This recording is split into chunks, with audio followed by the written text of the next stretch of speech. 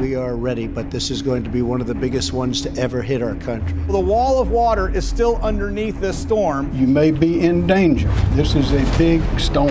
Yeah, I'm worried about this one. I'm worried about the flood. Take the mandatory evacuations very seriously, and it's probably not going to be survivable out here. It's unpredictable, really. We need to get out of here. We do expect up to 3 million to be out of power. They're trying to send the signal that there is nothing left to stay for. Disaster is at the doorstep, and it's coming in. Specifically, the doorstep of the U.S. Southeast as Hurricane Florence approached on Thursday. It is not the only storm swirling in the world. In the western Pacific, Super Typhoon Mangkhut was bearing down on part of the Philippines. Mangkhut had already caused damage on the U.S. island of Guam, where this video came from. And as the week went on, it strengthened as the equivalent of a Category 5 hurricane, the most powerful classification in terms of wind speed, and the northern Philippines was bracing for a direct hit. More than 4 million people are in its direct path as it approaches the island of Luzon. In the U.S., government forecasters expect Hurricane Florence to officially make landfall when the center of its eye passes over land on Friday afternoon at the earliest. The storm weakened a little yesterday to Category 2 status with maximum sustained wind speeds of between 96 and 110 miles per hour. But Florence is also a big storm, with hurricane-force winds covering an area of more than 15,000 square miles. And North Carolina's governor said its storm surge, the rise in seawater that a hurricane pushes ashore, could be between 9 and 13 feet. Ahead of the storm, CNN's John Berman was in part of North Carolina to discuss how the storm surge could affect the area.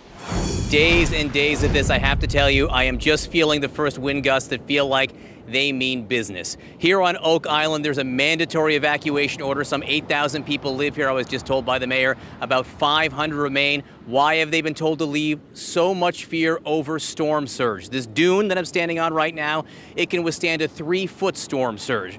Higher than that, the water will flow over it. Beyond that, I want you to take a look at these houses. Some of them are on stilts. Yes, they are built up high to withstand some storm surge, but there's Allie Hedges, my producer. She's 5'3", with her arm raised. That's maybe 7 feet max. The storm surge here could be 9 feet tall, which means the waters will wash right into these houses. And even on stilts, some of those stilts will not be able to withstand the power of the storm surge that is expected up and down the Carolina coast. To make matters worse, Hurricane Florence is moving slowly. One meteorologist says it could dump 10 trillion gallons of rainfall on North Carolina alone. What could that do to rivers that are already flooding? But you can see this. This is a curb. We're on a road. I don't know if you can see how high up this water is already. Behind me here, this is a park, a public park. There are swing sets that are now starting to go underwater here, and we have not experienced the bulk of the rain that we are supposed to get. If you come out here, this is the reason why. Look out there. That is the Neuse River. It kind of converges in Craven County with the Pamlico Sound, which creates this perfect storm, if you will, for severe flooding in the Craven County area. New Bern, North Carolina, Harlow, North Carolina, Morehead City, North Carolina. If I can get my photographer Mark to pan over this way, actually right here, and you can start to see some of the boats and the docks are going underwater right now as well. I mean, I'm almost 6 feet tall, and this is already up to my knees of water, and we're waiting for the rain to start setting in. The worst part of all of this for people here in New Bern is the fact that they're worried about the back end, that dirty back end of the hurricane, but also because this Neuse River spills back out into the ocean, all of the flooding that happens inland that a Hurricane Florence is going to bring into all of this water here into the inland part of North Carolina, the flood they're worried about, this water here is going to come back out and likely reflood the area at the end of the hurricane once most people have gone away. So they're worried about a double effect here. 10-second trivia. What do macaws, parakeets, and lovebirds have in common? Are they all native to India, cockatoos, easily tamed, or parrots?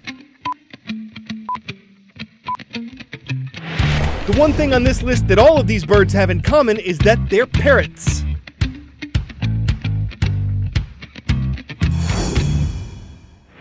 One species, the Spix's macaw, a native of Brazil, recently enjoyed 15 minutes of fame after a character based on the bird starred in the movies Rio and Rio 2. Bad news for Blue, though. A study released this week by the conservation group BirdLife International found that the Spix's macaw is now extinct in the wild. To be clear, this doesn't mean this species has gone the way of the dodo. The report says that dozens of Spix's macaws are still alive in captivity. But as far as spotting one in its natural habitat goes, researchers say you can't do it. And they blame deforestation, the clearing of forest or trees, for the bird's disappearance.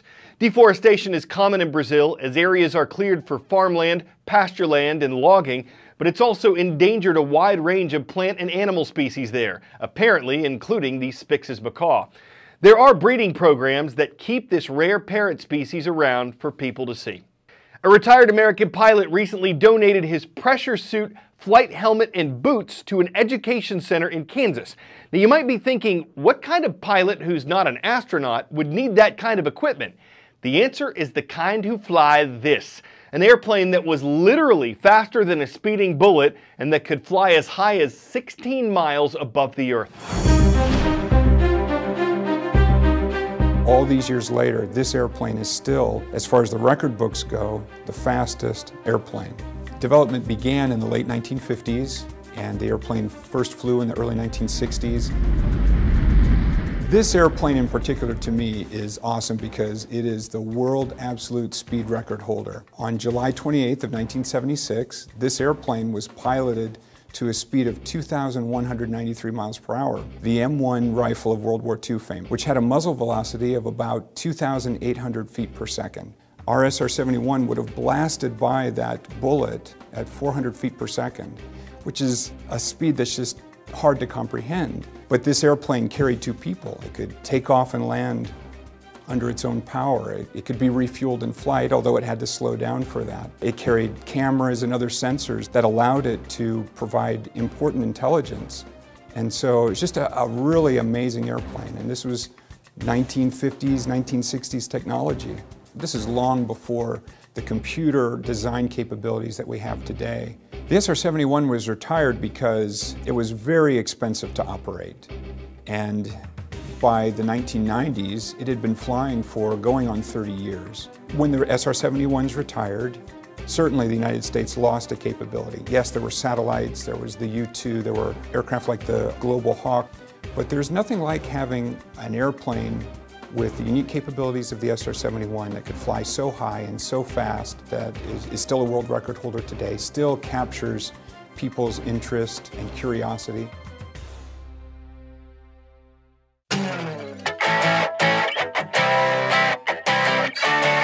It's called the U.S. Sand Sculpting Challenge and Dimensional Art Exposition.